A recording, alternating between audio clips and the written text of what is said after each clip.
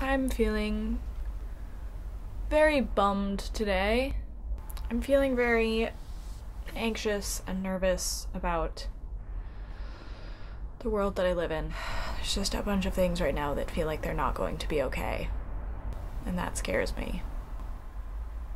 God, I'm in such a bad mood. I was gonna go to a protest tonight, but instead, I'm gonna do an illustration. So I'm gonna draw my anxiety, but before I do that, I think I'm gonna go to the store and get ice cream, because that is what's gonna make me feel better at the moment. Don't eat away your anxieties. Let's do some art in protest.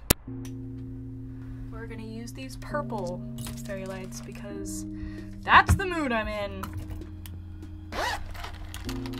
Once we're done with the ink, we're gonna finish it on the computer. This is Mara coming to you from the future. My future, your past. Today is December 15th, 2017. I filmed this on December 7th, so a little over a week ago, but I'm still pretty stressed about a lot of the things that I drew in this illustration. The California wildfires that are happening, as well as the net neutrality vote, as well as just sort of the holidays happening soon, and my own general anxiety of what I want to do. Net neutrality is sort of the main thing that's disturbing me right now. As of yesterday, Congress voted to repeal net neutrality. What that means is that instead of being treated as a communication device, rather than being a community connector and a way for people to communicate across the globe, the internet is now going to be treated more like a cable or television service. Internets that people love and use a lot will get charged more. It's really scary to me because it means that there's a possibility for a lot of people to be blocked from the communities that they love and care about because they can't afford it. It just sort of breaks apart a lot of communities.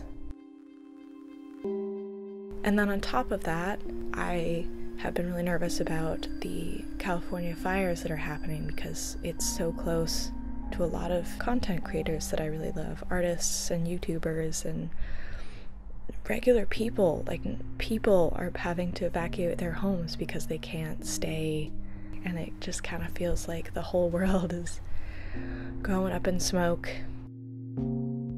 I know it'll be okay, I know it'll probably be fine, but I can't help but feel that the things that I have loved for a long time are about to change.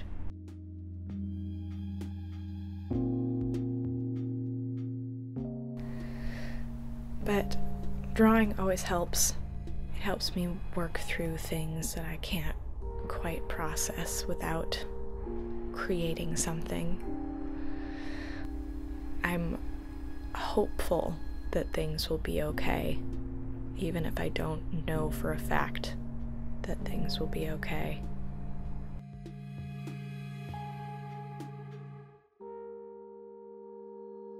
So this is my creation based around everything that's terrifying me at the moment. I hope you enjoyed. Thank you. Back to past Mara.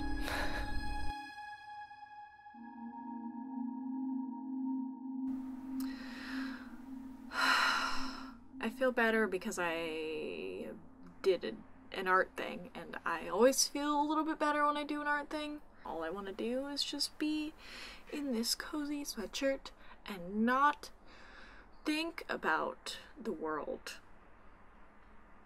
I'm scared for the things that I love. I just keep thinking about sort of my own motto, which is it'll be okay. That's sort of, whenever I'm feeling really down, I usually repeat to myself, it'll be okay. Because there's no guarantee that it'll be great, but it probably won't be the worst. Thanks for letting me draw all up at you.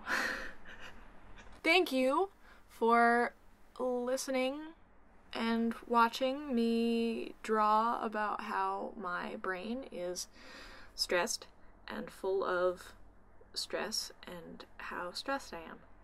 I love you. I will talk to you later, hopefully with less stress, but we'll see. Oh God.